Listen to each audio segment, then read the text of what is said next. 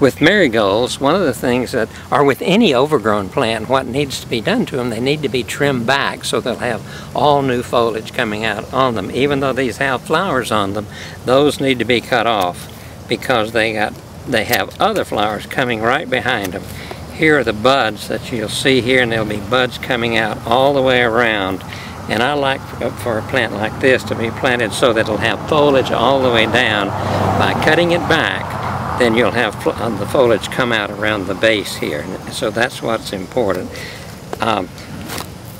Many times, if the roots are really, if they're root bound, which these are not really root bound, I want to cut right on the edge to encourage the new growth to grow out.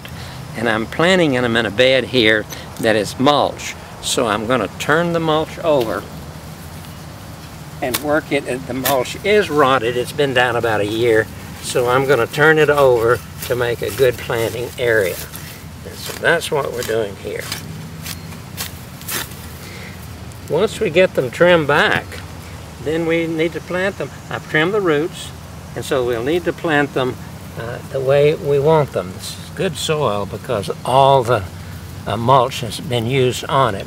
Put it down. Don't plant it any deeper than it was growing in the pot. But be sure the foliage, if the foliage were dead or in bad shape at the bottom, I'd cut more off the top so that it would have foliage lower down. Now I'm going to plant them a little close together since they're a little bit challenged, not much. But on marigolds, these are going to go about 1 foot apart. And I'm going to make a double row of them so that it'll be a nice showy border.